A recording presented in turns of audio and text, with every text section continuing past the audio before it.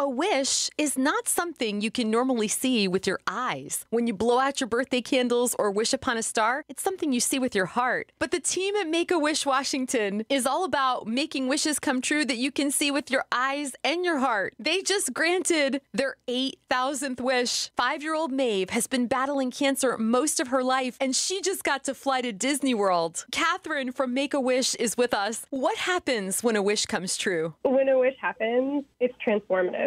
You can just see something change in the family. It's life-changing, and they light up. Every single time, the family is just so excited. Even if it's just for a little bit, they just forget the hospital stays and the chemotherapy. It's an escape, and it's a reprieve, and it's joy. Catherine, thanks to you and your team for bringing joy to the world and catching the spirit. Oh, thank you so much. I really appreciate it, and we're just so grateful for our community, to Alaska Airlines, and really all of you for helping make wishes come true.